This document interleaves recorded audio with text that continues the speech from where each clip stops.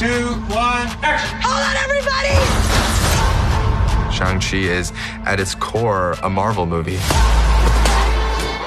that comes with a promise of action and a certain promise to the quality of the sequences that we're about to deliver. This film will take your breath away on the big screen, and it is as big as anything that we've ever brought to life in the MCU before.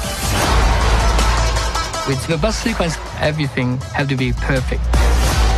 That was something I've never done before, taking a bus down San Francisco hills and crashing into real cars. We are using literally every single inch of that bus and figuring out what we can do with it. We make a good team. Some days at work are harder than others.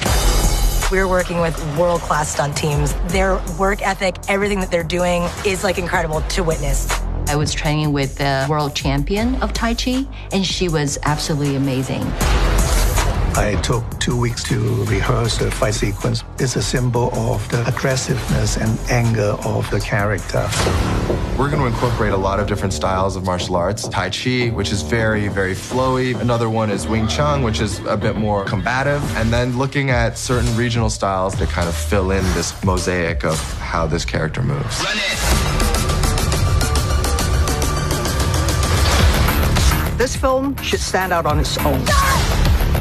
It's got a very magical story behind it, mixed with a lot of action.